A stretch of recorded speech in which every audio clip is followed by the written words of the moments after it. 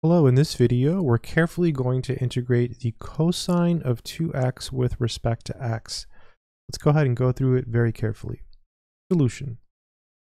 Let's start by rewriting it again. So we have the integral of the cosine of 2x dx. So to do this problem, we want to make it look like cosine of x because we can integrate that. So what we will do is we'll make a substitution. We're going to let u be equal to 2x.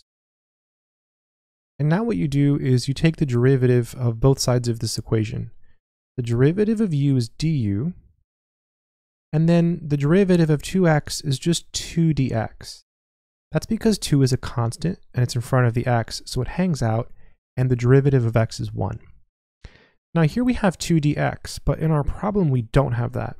So what you have to do is you have to make this 2 dx, look like what's in our problem.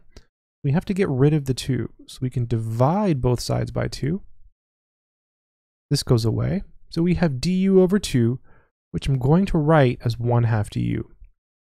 And I'm doing that because I'm going to pull it out in a future step. And this is equal to dx. Okay, so now we're at the key step where we're ready to make the substitution. Okay, so this is going to be equal to, so first let's just replace the dx. So dx is 1/2 du.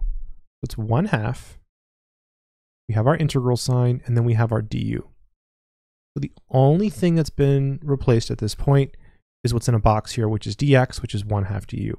So what's left? Well, we've just got the cosine, and then we're missing the u, but u is 2x. And so now to integrate cosine, you ask yourself, what's a function whose derivative is cosine? Well, the derivative of sine is cosine. So when you integrate cosine, you just get sine.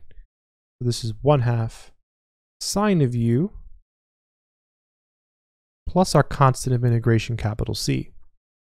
But we're not done. We have to go back to the original variable, which was 2x. This is equal to 1/2 sine of 2x plus our constant of integration, which is capital C. And so that would be the final answer. Hope this video has been helpful to you. Good luck.